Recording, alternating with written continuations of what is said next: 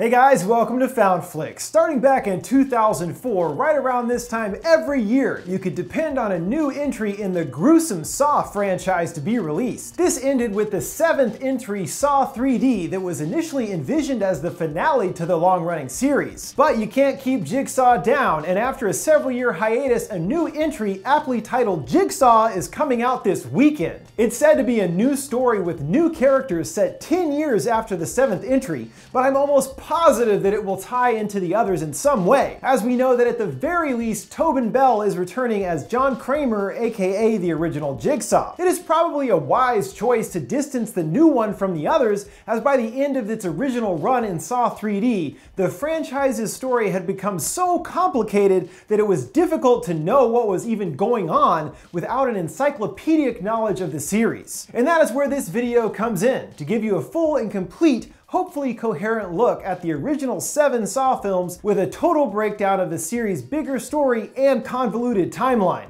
since so much of it is revealed in flashbacks. There's even one that has a flashback within a flashback. Yeesh. So let's start at the beginning, not with the first Saw film, but what happened before, that which led to John turning into a killer, and finding out about his other main accomplices, Detective Hoffman and Amanda, who have been helping him since nearly the very beginning. It's revealed in Saw 4 that John Kramer initially was a successful civil engineer and devoted husband to his wife Jill Tuck, who founded and operates a rehab clinic for drug addicts. The clinic attracts some patients with bad behavior looking for a fix, including Cecil, who shows up causing a scene when he feels he has been waiting for too long. Kramer calmly confronts the man, diffusing the situation, but Cecil is about to have a much larger impact on his life than he could possibly expect. Saw 4 makes it look like what happens next is entirely Cecil's fault, but 6 reveals more to the story. One night while closing the clinic, we see Cecil urged on by another junkie and later Jigsaw disciple Amanda to break into the clinic. He agrees, appearing at the door, tricking a pregnant Jill to let him inside. And on the way out, he absent-mindedly slams the door on her stomach, killing Jill and John's unborn son Gideon. So while Cecil physically killed their son, Amanda still had a hand in his death,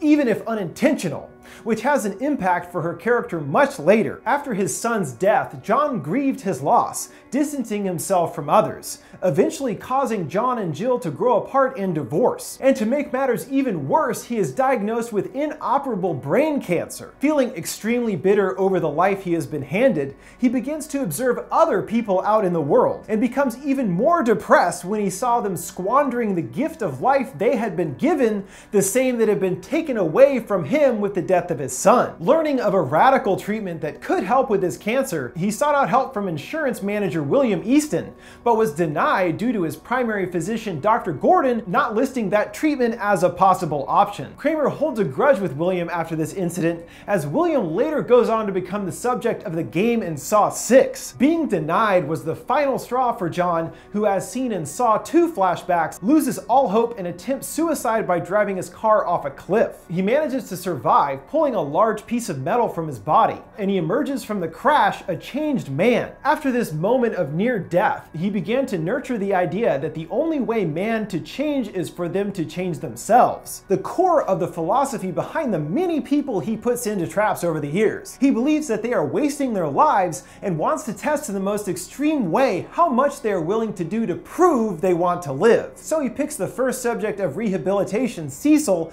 having a personal vendetta against him for killing his son, and goes about designing and creating the very first trap, which became more and more extravagant over the series. Interestingly, we see Kramer makes little dioramas of his traps before construction, something that he would use in his former career as a civil engineer for buildings, but now he is using his skills to make tiny little dioramas of death. Cecil does end up surviving the trap, cutting his face on a wall of knives, but tries to attack Kramer, falling into a pile of barbed wire, killing him, and thusly ends the first of his tests or games seen in the series. After Cecil, John devotes the rest of his short time left to design more of these games as a form of instant rehabilitation that would help change the world one person at a time. He became known as the Jigsaw Killer because he always removed a puzzle piece shaped chunk of flesh from those who did not escape his traps. John actually doesn't like this nickname, as they don't get the meaning behind the piece cut. The piece taken was meant to represent the idea that these victims were each missing something represented by the missing puzzle piece,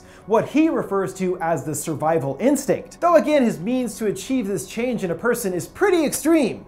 He always says he's never murdered anyone and that they made the choice themselves. But if you wake up in some mechanical torture machine and a voice is like, "You have 60 seconds to gouge your own eyes out or die," I'd be like, wait, what's going on? Give me a minute. Limbs torn out or whatever.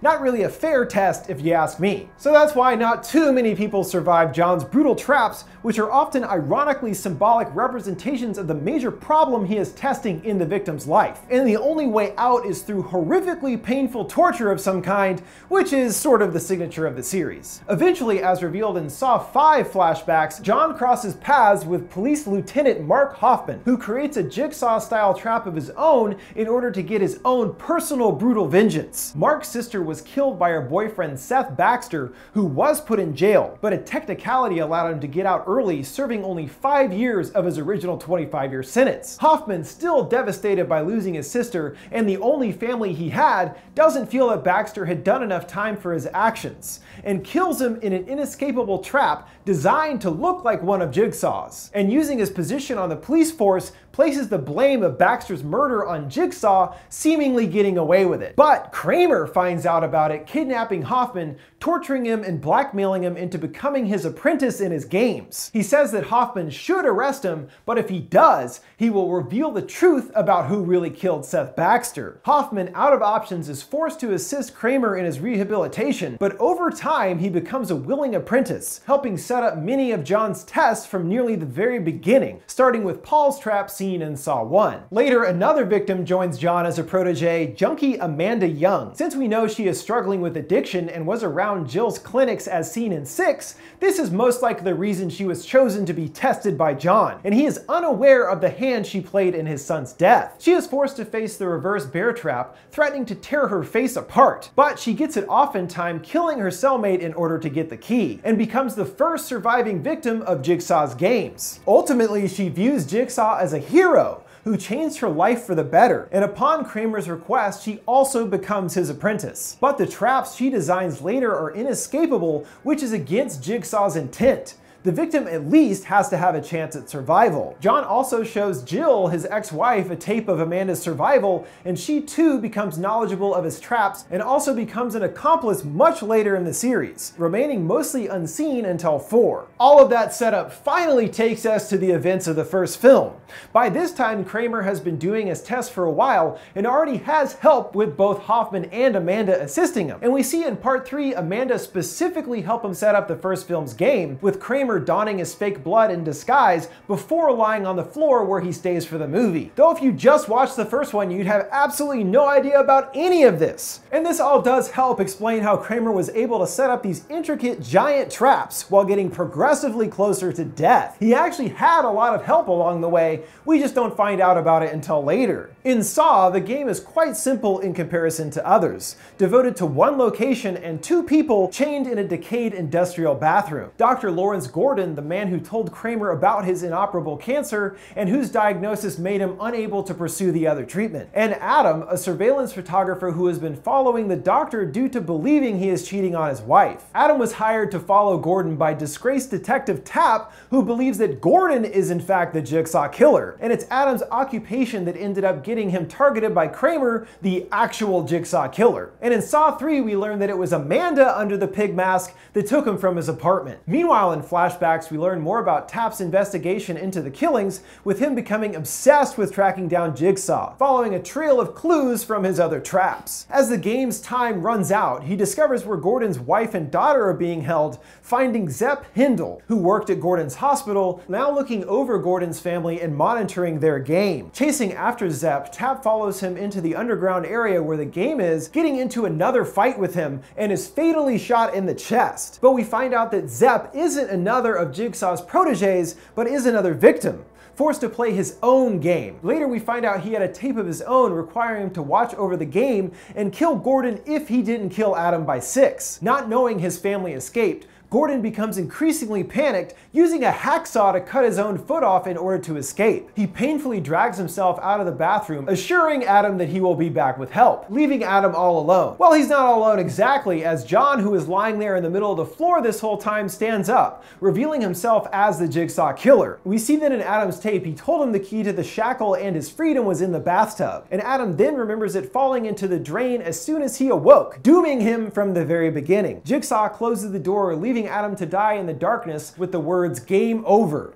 something that ends up becoming used in many of the later films. This is the last time we see of Adam until Saw 3, where he is seen very weakened by his gunshot wound and lack of food. Amanda feels guilty for abducting him, even haunted by his ghost, and in a mercy killing strangles him to death with a plastic bag. As far as Gordon, he remains completely unseen in the franchise until the very last entry. After escaping the bathroom, he manages to cauterize his wound with a steaming hot pipe, thusly surviving the trap. John finds Gordon and helps him on his road to recovery, also making him his next apprentice. And in fact, Gordon was involved in some capacity in every one of the games in the series, we just don't find out about it until the final chapter. Kramer, with the assistance of Amanda and Hoffman, continues his games for over a year. At this point, Kramer finds a new person to target, Eric Matthews, a corrupt detective who had framed and arrested many innocent people over his career, including Amanda. They set up a big game at a location known as the Nerve Gas House,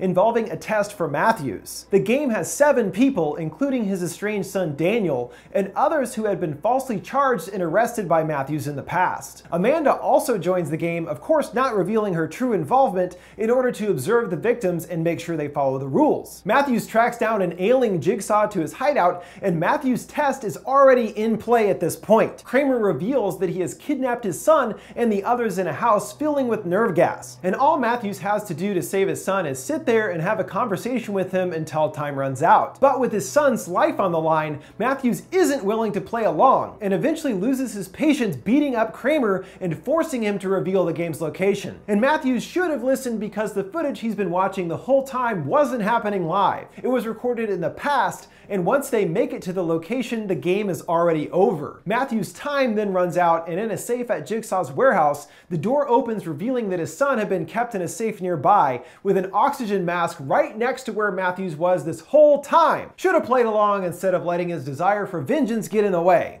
which proves to be his undoing. Inside the building, Matthews is knocked unconscious by Amanda and wakes up imprisoned in the bathroom from Saw, chained to the same pipe as Adam previously, with a tape left behind, revealing to him that Amanda is going to take over John's work after he dies, and that Eric is her first subject. Which, if watching the movies in order, this would be the first time we find out about Amanda's involvement. And she appears at the door, closing him in the bathroom, leaving him to die. However, as seen in the beginning of Saw 3, Matthews is able to get free, breaking his foot with a toilet lid and then pursuing Amanda. They get in a brutal fight, with Matthews demanding to tell him where his son is, but is eventually defeated by her, who leaves him for dead in the tunnels. He isn't dead though, only unconscious, and is later discovered by Hoffman, who drags his colleague to his cell elsewhere in the tunnels. There, he locked him up and left him in a cell for 6 months, supplying him with enough food and water to stay alive, because he needs him alive for a future game. And at some point after this, Hoffman returned to the Nerve Gas House to cover things up, disposing of the bodies and even remodeling the interior to resemble a normal house. And with the end of the events of part 2, that brings us to the conclusion of part 1 of my look at the Saw series. Sorry for breaking this video up, but it ended up being way longer than I had realized. But now you have an in-depth knowledge of the history of Jigsaw and through the second film in the series. And in part 2 of my video, we will be continuing with the remainder of the series, starting with Saw 3 through the final chapter. Keep an eye out for that tomorrow. Or if it's already tomorrow now, it's probably over there and you can watch it right now. Just click the thing there. Make sure to like, subscribe, and follow. Thanks for watching FoundFlix. See you next time.